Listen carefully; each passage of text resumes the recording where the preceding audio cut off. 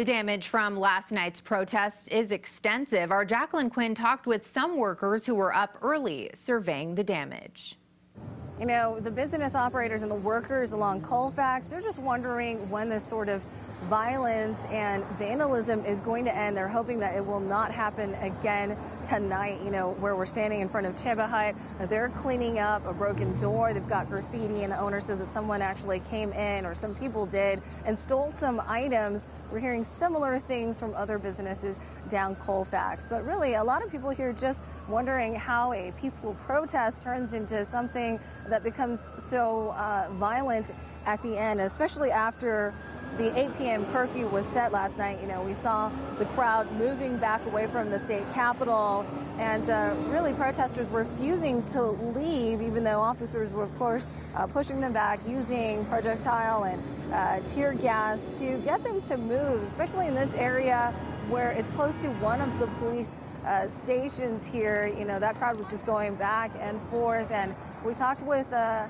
manager of a Wendy's here where they really had seen a lot of damage, and when he was talking to us, he really was very uncomfortable with the situation and worried about what happens next.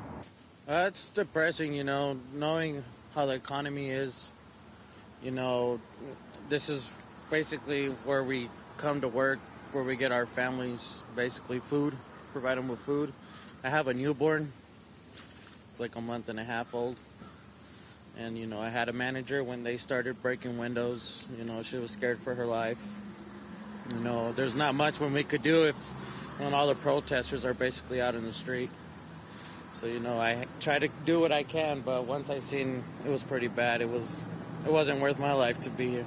Now, that manager did come back inside to make sure that the other manager was okay. And, you know, he wasn't the only one that was worried. We talked to another gym across the street there, and they were watching from their security cameras.